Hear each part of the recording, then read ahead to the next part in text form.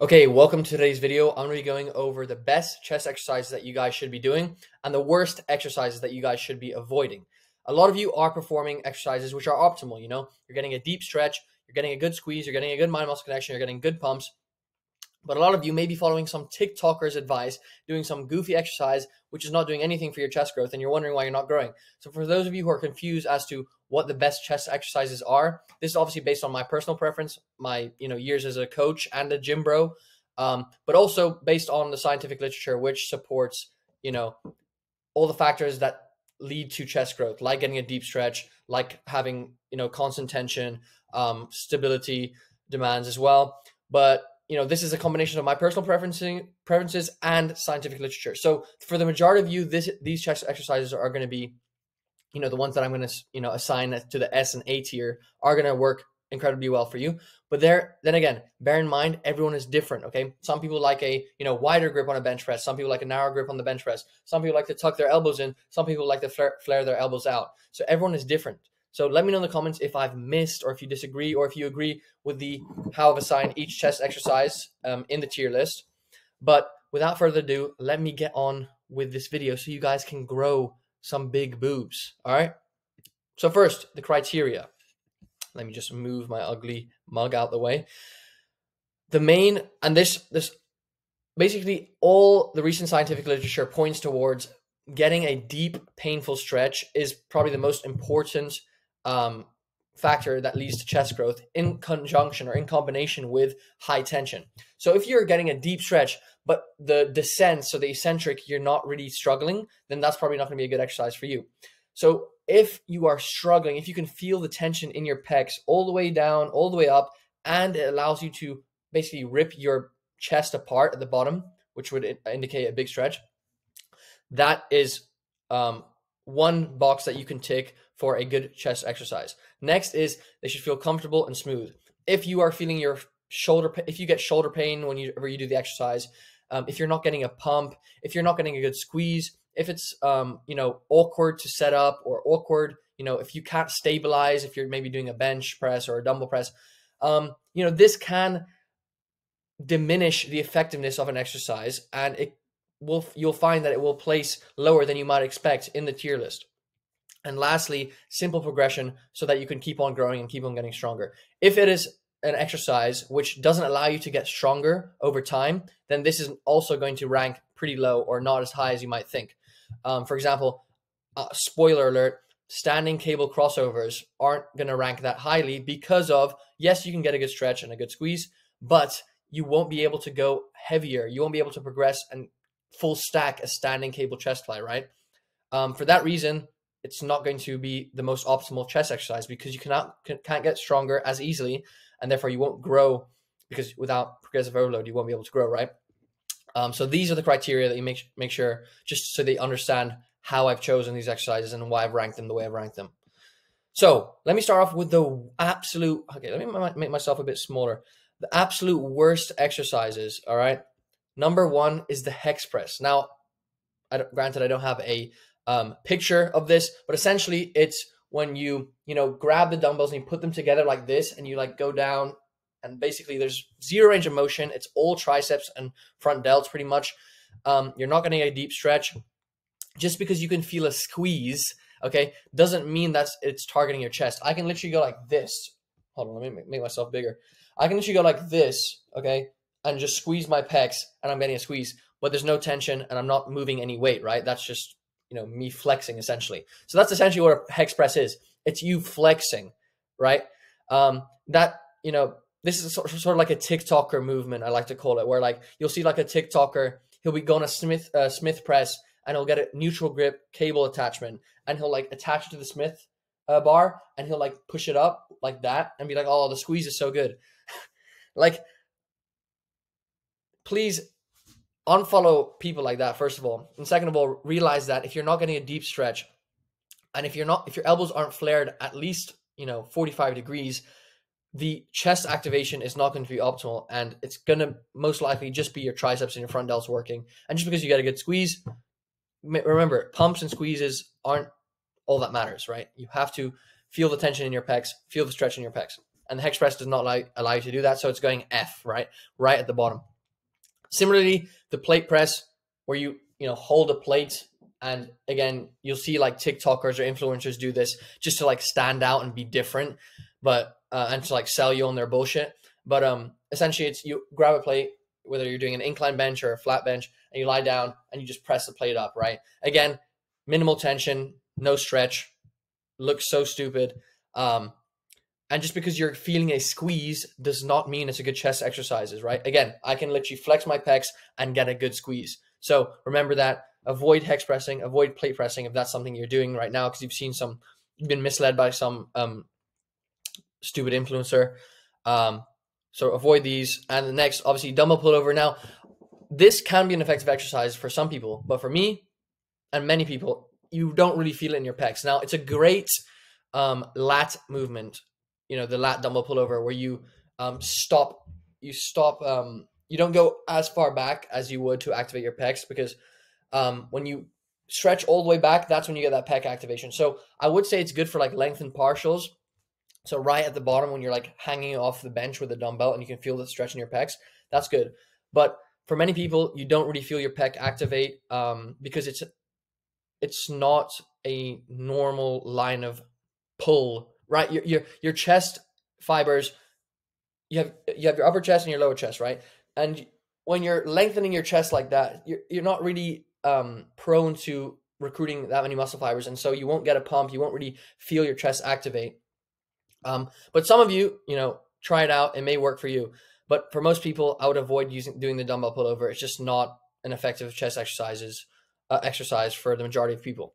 So although it's not the best, in my opinion, it does work for some people. Arnold would do it sometimes. And if you do it properly as well, for many beginners, for many people, it's awkward to set up. It's awkward to execute properly. And for that reason, because it's not only not that effective based on my experience, but also it's awkward to do, it's going to get a D rating. Now, let me go on to bench pressing. Okay. So as much hate as a flat bench press gets, okay, for, not targeting your incline chest, your your upper chest is all that matters. So only do incline pressing. Now, while that is good advice, I would say for the majority of people who need to grow their upper chest rather than their mid fibers and lower chest fibers, that doesn't mean the flat bench press is a bad exercise. I would do the flat bench for the first year or 2 years of my training, I remember. And, I grew a lot of muscle because it is a compound movement. It recruits a lot of muscle. It recruits your front delt, your triceps and your chest to a certain extent. Now, of course, unlike dumbbells, for example, you can get a deep stretch. The flat bench press, you stop once it hits your chest, right? So although it does offer high tension, which is great, and you will grow from, constant tension on your pecs, your metabolites being like ripped apart, you won't be able to get that deep stretch, which based on the literature is very important for chest growth. So, that's going to make it a B tier, in my opinion.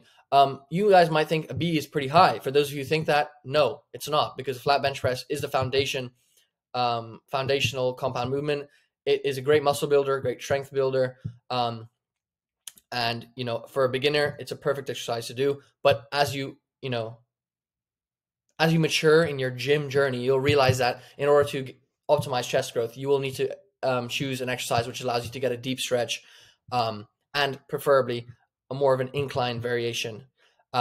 With that said, onto my next exercise, the incline bench press also gets a B, because this is highly based on my preference.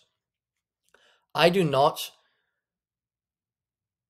based on the stability demand of the incline bench press, like the flat bench press, where you have to worry about stabilizing rather than worry about focusing on your chest moving through a full range of motion.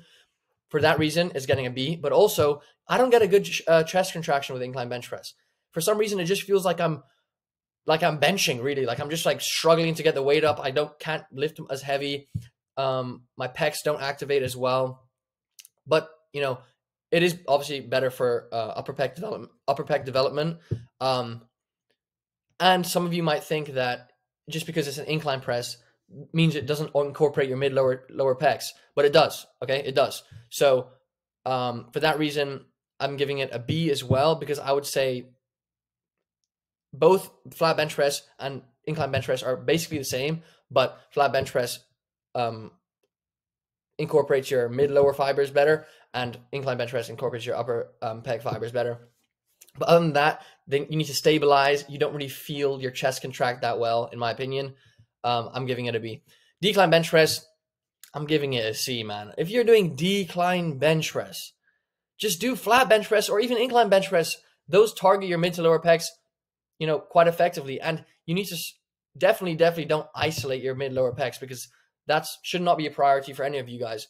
And even if it is, you can do a flat bench press or an incline bench press to do that, to get some upper chest activation as well. Decline bench press, yes, it targets the mid-lower pecs, but it's even less of a range of motion than the flat bench press, which, is very important for muscle growth. The more an exercise allows you to get a full range of motion, the better it is. The flat bench press doesn't allow you to do that because the bar stops in your chest. Same with the incline bench press. But the decline bench press is even less of a range of motion just because of the angle at which the bench, lies. So yeah, this is getting a C because, one, you don't really need to isolate your lower mid pecs that much. Two, the range of motion is really bad, which renders it a bad exercise because you're not getting a full stretch, right? Remember, back to the criteria. Okay, can we squeeze my face in here? Oh God, okay, we can't. So dumbbell press variations. Unlike the reason that these are getting A's is because of the simple fact that what? Answer.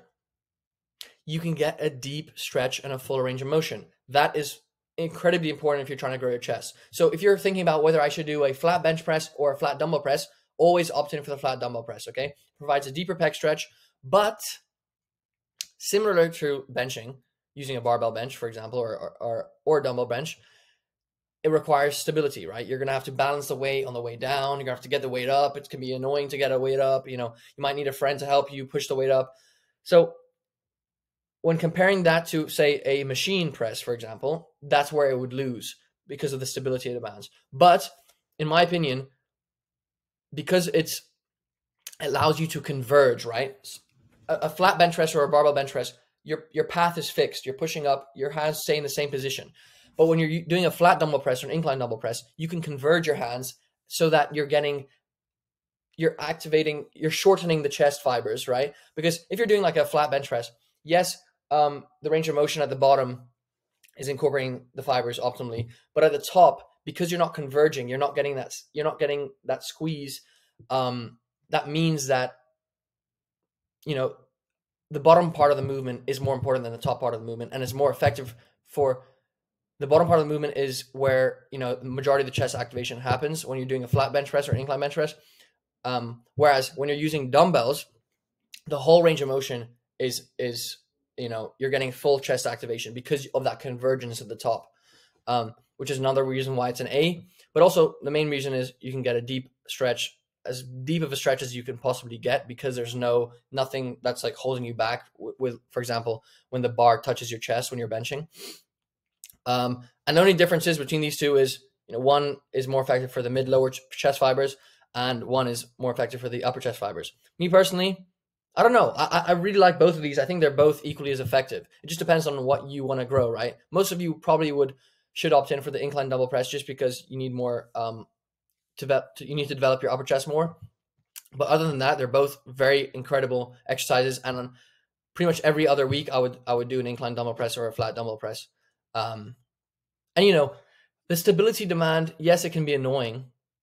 But I feel like, you should be able to, manage a free weight, right?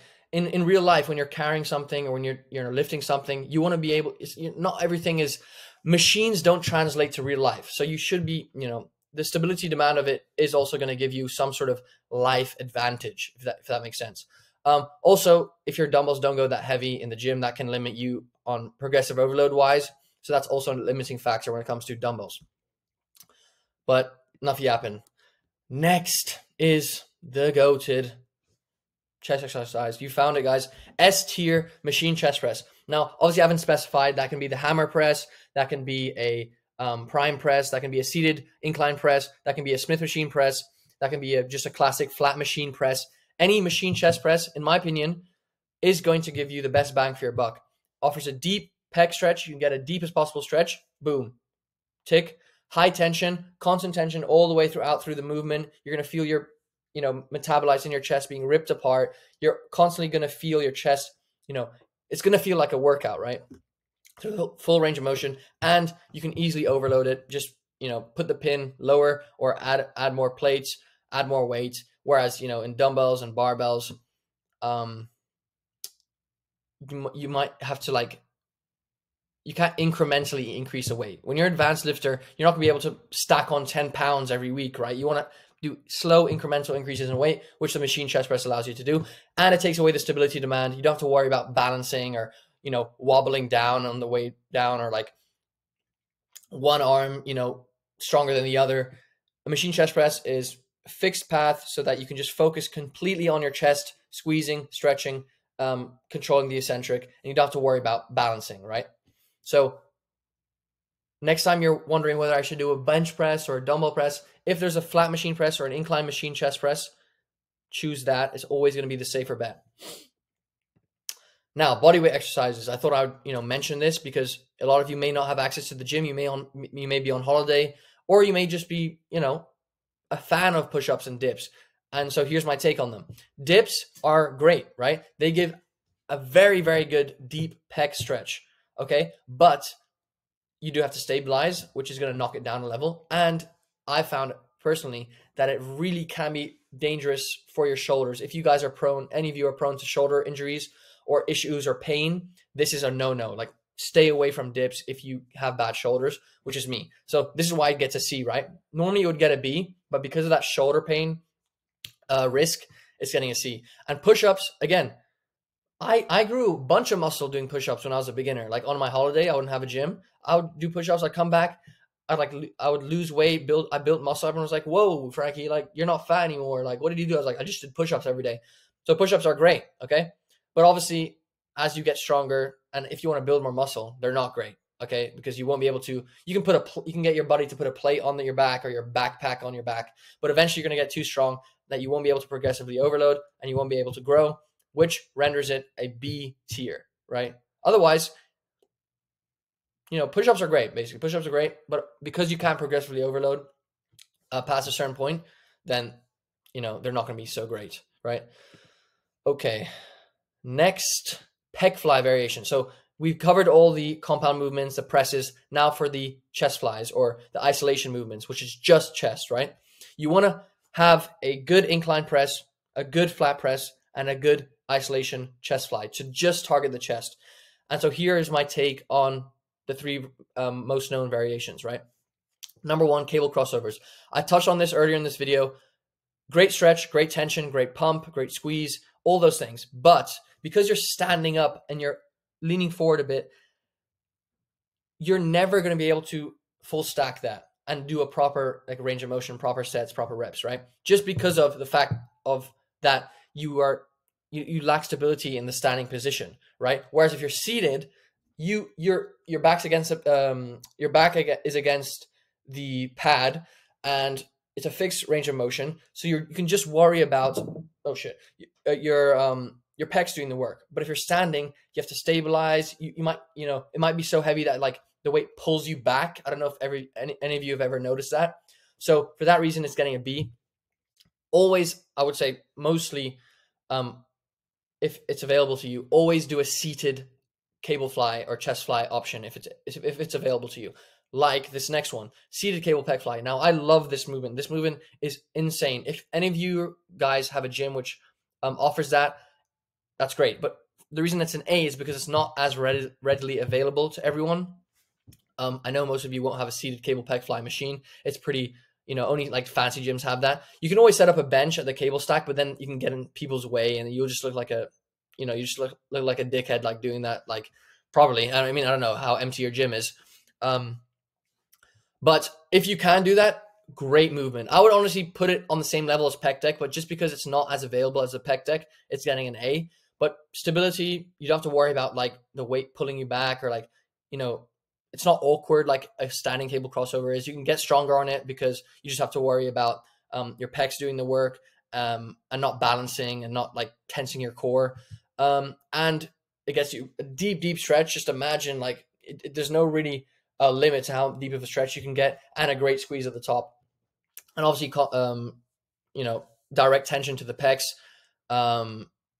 There's no tricep involvement. There's no front delt involvement, right? It's just your pecs, which is the great thing about pec flies. And lastly, pec deck. Okay, pec deck is my personal favorite. It's probably what I do. I do alternate between seated cable pec fly and pec deck. As I said, you could put them on the same level. They could be both S or A's.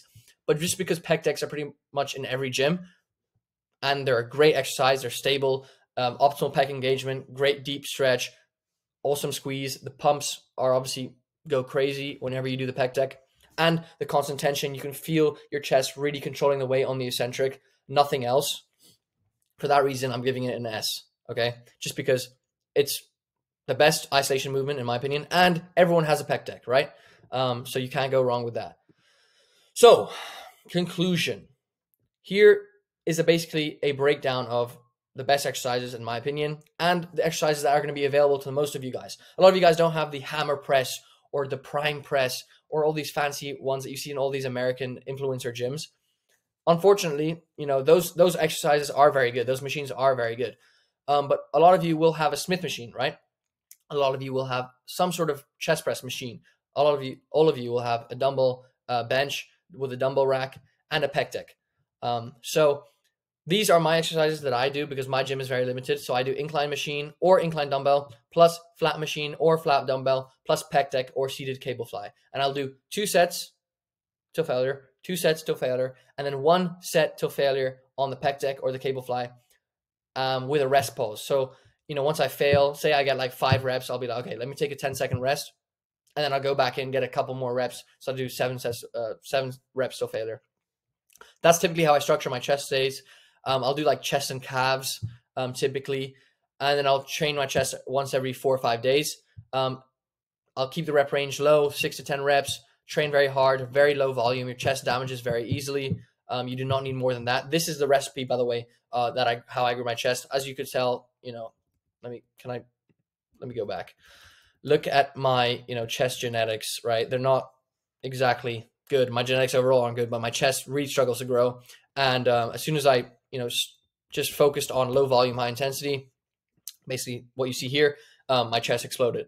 So let me know what you think. You know, do you disagree? Do you agree with the chest exercises I've given? Let me know as well what hidden machines are out there that we all need to put us on, like to those machines, so we can start doing them. And check out the link in the description for free training programs, meal plans, community, aesthetics club, where you have access to a bunch of free courses on how to build muscle, lose fat. My one-on-one coaching as well, my gym merch, barbell apparel. Go check that out in the link in the description. But thank you for watching, and I'll see you in the next video. Peace.